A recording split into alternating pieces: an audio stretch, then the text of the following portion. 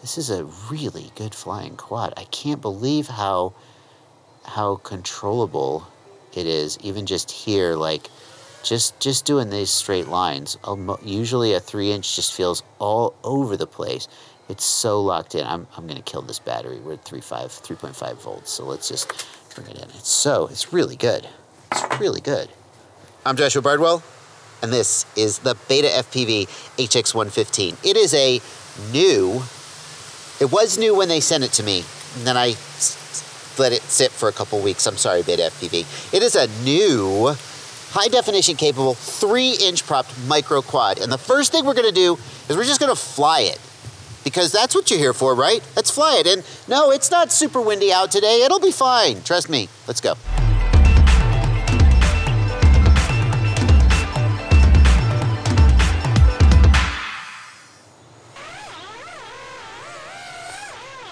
I don't know if I've set my rates on this, to be honest with you. What are the rates? I think these are the stock rates. That'll be okay. The nose is holding pretty steady when I punch the throttle. Moves a little. We're getting some shakes, a few shakes. Let's see what that deal is. It is pretty windy today, so it's fast. I'm not having an issue. RSSI is looking really good. One of the issues I always run into with these little quads is that the receiver is terrible. In this case, the receiver is a FreeSky FreeSky XM Plus, which is a full range receiver. Hello, pool. That's my pool. It's winter. It's winter, you guys. We drain the pool in the winter, and then what do? I don't know. What are you gonna do? Just let it go, comments. It's winter. There's nothing going on there. Oh, hello. Fly, I'm really happy with how it flies. It doesn't feel like I'm making any concessions to the fact that it's a 3-inch. Like, I can tell it's a 3-inch. It doesn't, I'm not gonna say, oh, it flies just like a 5-inch. But like, I don't feel like I'm limited. The thing about it is, when you fly a 3-inch, you want like the good parts of a 3-inch. You don't want it to be just like a 5-inch, but you don't want to feel like it's holding you back. And it doesn't. This doesn't feel like it's holding me back. I can tell that it's lightweight. I can tell that the wind is blowing it around in a way that it wouldn't if it were a 5-inch. And it doesn't have quite the stability of a 5-inch, but duh, I mean, it's like driving a Miata and complaining that it doesn't have a 8-cylinder engine. You get what you want to get from each class of vehicle. You want different things.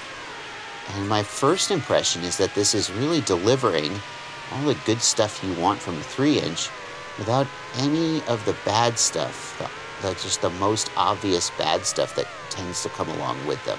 Like terrible range. The video is rock solid. We're only at 200 milliwatts, and usually 25 milliwatts flying through here is a little challenging, and at 200 it's solid. This is solid. This feels, just, gut check, this feels like more than 200 milliwatts to me. I don't know if I'm not saying that's true, but we'll do some smooth flying. This is really nice. It flies, when I slow down on the sticks and just drift it around, it flies pretty smooth. I'm not jamming the throttle. We're just doing I'm not sure I would call this a Cinewhoop, because a Cinewhoop tends to have ducted props, but it can fly really smooth. Another concern that you might worry about is that because it has a high-def board, high-def camera, a split-style camera on it, that you will have latency issues. I'm not... Oh, well, there's a little bounce back in that tune, but... Okay, that's not ideal. We can tune this thing a little bit, but I don't feel any bad latency from the camera. I'm sure the latency objectively has to be higher than if it were just a straight FPV camera, or a camera like the Tarsier, which has both a high-def and a standard definition camera. Wow! I'm really impressed. You can't tell because you can't see my face right now, but this flies really good. I think it could fly better. I think we could try and get that last little % of goodness out of it. So at the end of the video, I'm gonna try and get a good PID tune on this, and I'll tell you guys what the best tune I can get is. Stick around for the end. But for now, let's go back into the bench. The motors are 1105 and 5000 kV. which means they're just about perfect on 3S for these HQ3030 props. The quad can be run on 4S as long as you use these HQ3020 props. You're not going to want to use a 3-blade on 4S with this KV. The ESC just couldn't take it. The one I've got is 3 millimeters thick, but they've since upgraded it to 4.2 millimeters to increase durability. And the arms are about 6 millimeters wide. The canopy is injection molded. I think it's ABS, but I'm not 100% sure. And when I posted about this quad on Facebook, some people asked, has the durability problem been fixed? I guess there may have been an earlier version of this, or maybe another BetaFPV quad that had a durability issue. I've been flying the hell out of this one. I really have enjoyed flying this one, and I've put in more packs than I usually do when I review a quad. I've crashed the hell out of it, and I can say the only place it's starting to show wear is right here at the front where this screw from the standoff enters in. And the rest of it, it has shown just absolutely no damage whatsoever. The canopy is held on by these 1.5 millimeter screws. The screws go all the way up through these non-threaded standoffs. On the front, the screw screws directly into a threaded molding on the canopy. That is probably the weakest spot. On the sides, the screws go down through and get held on by these nylock nuts right here. At first glance, the HX115 has a very similar design to the Larva X, which I criticized for its durability. But a major difference between the HX115 and the Larva is that these standoffs hold the canopy only, and the canopy contains only the camera. That's it. The flight control stack is a completely separate set of standoffs.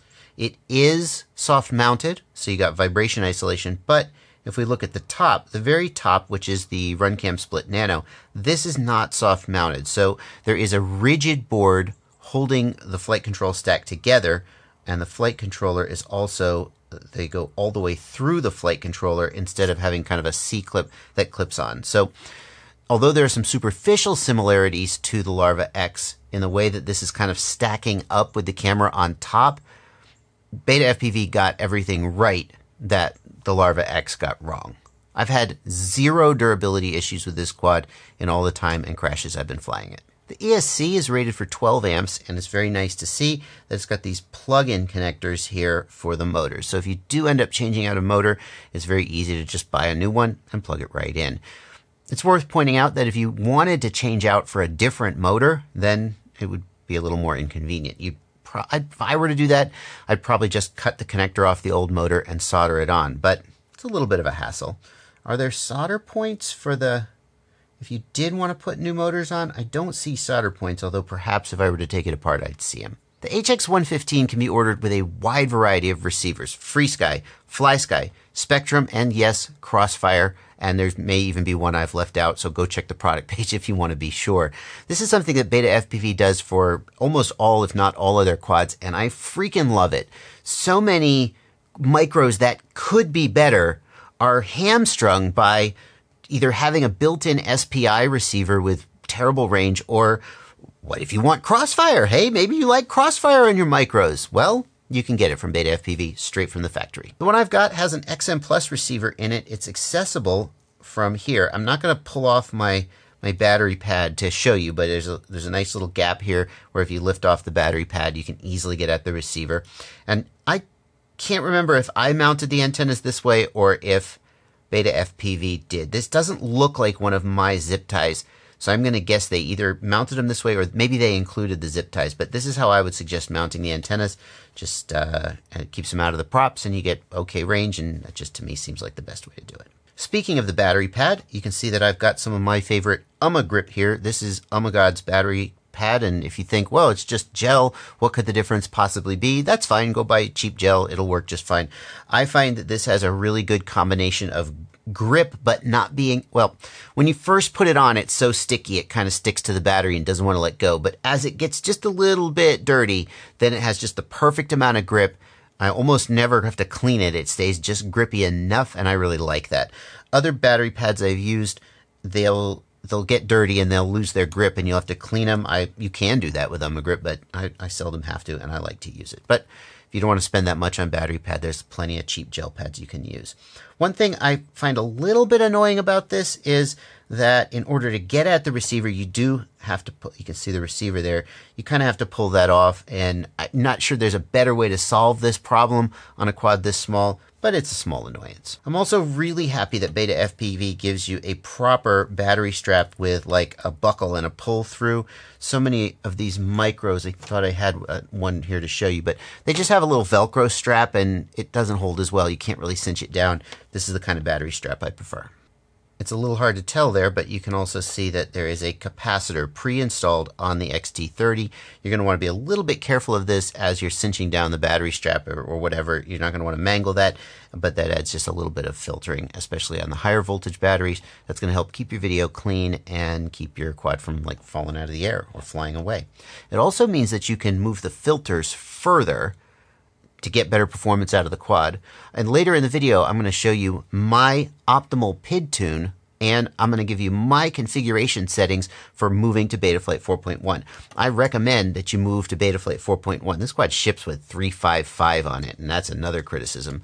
But I'm going to show you how to upgrade it to Betaflight 4.1 and give you my configuration for it a little bit later in the video. I don't know why I seem to be the only person in the world who knows that if you just leave an antenna sticking out the back of a quad like this, it will get chopped up by the props. And sure enough, that's what this one did. And sure enough, that's why I've got it taped up here. And this is a far from ideal, but I don't care. If it gets chopped by the props, then it's ruined. There is a little clip here that I guess is designed to kind of like hold the antenna up and out of the way, and it doesn't work. And I just have no concept of why micro manufacturers seem to intentionally overlook it. It can't be, it has to be intentional because it's so obvious. How do you guys not chop the props in when you're testing these things? And then I'm just speechless. So this is how mine looks, and it looks dumb, and I don't know, but I don't want my antenna to get chopped up. So there you go. The up tilt on the HX115 is easy to adjust. You just push on the camera. It can go down to, that looks like, oh, maybe 15 or 20 degrees, quite low for freestyle flying, and up to, well, probably about, looks like about 45 or maybe 50 degrees at most. So if you're looking for 60-degree Matty stunts, you're out of luck, but it goes from pretty low to pretty high. The only thing holding the angle is the tension of these screws, and I did find that the angle would sometimes move in a hard crash. That wasn't ideal. If I had this quad long term, I might try to find some way to kind of set the angle. I don't know. But maybe if you just tighten the screws down a little bit, it would be okay. The camera on this is the Runcam Split Nano. That's the 20mm Runcam Split. And I'm going to do a whole separate review reviewing just the camera. But the short version is that I've been pretty impressed with the image quality.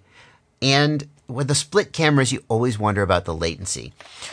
When I first got it, I said the latency is no problem. And then for some reason, when I turned the camera on one time, there was just this crazy latency. You could even see it when I just held the quad and tipped it in my hand.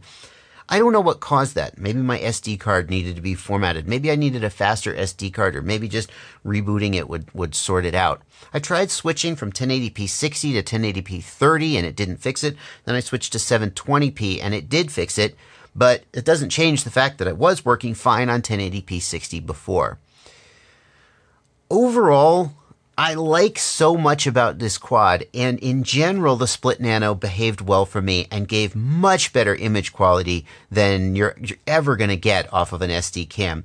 Overall, if I had to pick between this one and there's another version of the HX115 that has a standard definition camera, I would pick the one with the Runcam Split Nano. But if you don't care as much about high def recording and you want a little bit more confidence that the camera's not going to like just be weird on you one day, the non-HD version would be the one you would get. I have a confession. I've been having so much freaking fun with this quad on 3S. I haven't even tried it on 4S yet. I almost forgot. I was like, this is so good. I'm going to go in and do the review, and let's try it on 4S and see what happens. I've got the 2-blade props on here, and I have a 4S. It's a 520 milliamp hour pack, which is bigger than you're technically supposed to use, but it's the only 4S I have that works with this quad, so let's just do it.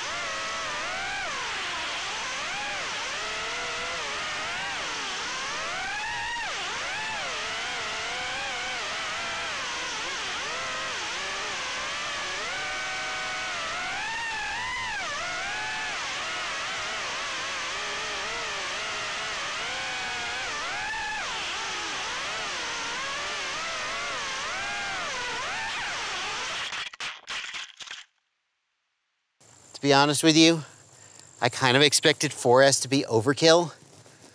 I still think 3S on 3 blades is the right place to be for freestyle, but this is what racing is. Wow. Crazy. So then, speaking of PID tuning, I'm not going to take 15 minutes out of the middle of this video to show you the whole process of PID tuning this quad. I'm going to put that in a separate video. But this is how the quad was flying. At the beginning of the video, you saw the quad basically flying as it came out of the box on Betaflight 355.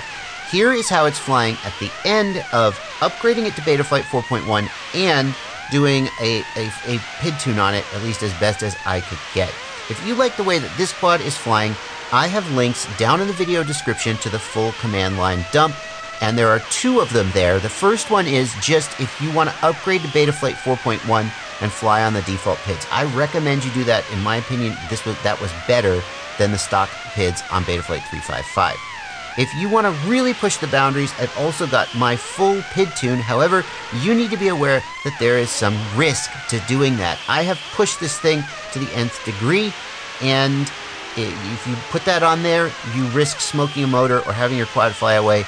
Only do that if you know how to deal with that risk. Enjoy. So then we come to the end of the video, and as always, the question, should you buy it? And this is a tough one for me, but not for the reason you think. My goal when I do a product review is not to tell you whether I think you should buy it, but to tell you the information you need to help you figure out whether you want to buy it. But this thing is so freaking good that I'm having a hard time figuring out who should not buy it. And I kind of just want to go, it's so good, buy it. It's $160. It's 200-ish bucks with the high definition option. That's a lot of money. You could definitely build cheaper 3-inch quads out there. It may not be for you if what you're looking for is like, this is a lightweight 3-inch, more focused toward racing, although very capable at freestyle. If you're looking for something more like an Acrobat with like 1507 motors and a 1000 milliamp hour 4S battery, a little heavier 3-inch, those do exist, and this is definitely not that. But this is very, very good. And I haven't even heard any reliability. Some BetaFPV quads have real reliability issues. This ESC and flight controller, from what I can tell, it's still early, but from what I can tell, this is a very, very good 3-inch. So, who shouldn't buy it? I don't know. If you're in the market for a 3-inch and you want a lightweight racing, but also pretty good for acro with high definition, and you got around $200 to spend, this is the one. So far, this is the best one I've flown, like by miles. By miles. Everything else, I fly it, and I'm like, yeah, it flies okay for a 3-inch. This one, I fly it, and I'm just like, that flies pretty good. So, if you agree and you want to give it a try, there are links in the video description, and I do like to take a minute to remind you that they are affiliate links, and that's one of the ways that I support myself doing videos like this. It's taken about 3 days of work. Okay, some of that 3 days was me just flying it because I was having fun. But well, you can help support me by using those affiliate links. Click those links and make any purchase at the affiliated vendor. You do not actually have to buy this. If you want to buy anything, click those links before you shop, and I get a small commission. That's one of the ways I support myself. That's going to do it for this video. I got to get this edited and get this up because I'm really excited about this quad. Thank you so much for watching. Happy flying. My eyelid. Like, okay. I'm out of here.